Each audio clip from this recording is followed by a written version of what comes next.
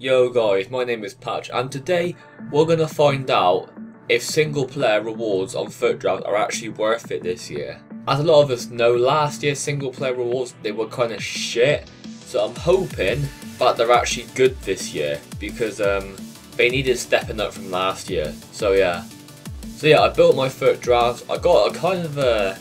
Now, who am I kidding? It was a shit draft. I got a good one after, which I wasn't recording. I got a 186, but for this one, it was bad. I don't even want to talk about it. We'll just move on swiftly. So yeah, I won all 4 games.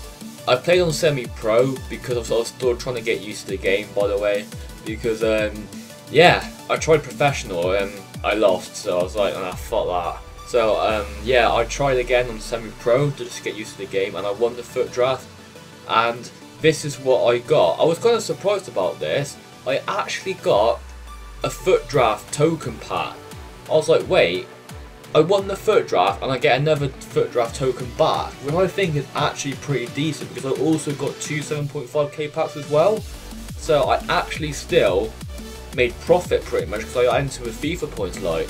So yeah, I opened the pack. I did get a FUT Draft token. Well, I would have thought so anyway.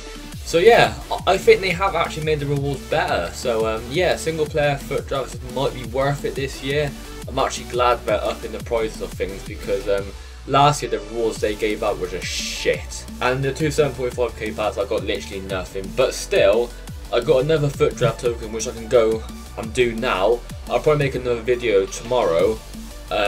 My first ever attempt on the online FUT Draft. And we'll see how that goes. So yeah, that's the end of the video guys. So what we found out today was FUT Draft rewards on single player are better than last year. So that's epic. Hit the like button if you enjoyed it. Please subscribe and bye bye.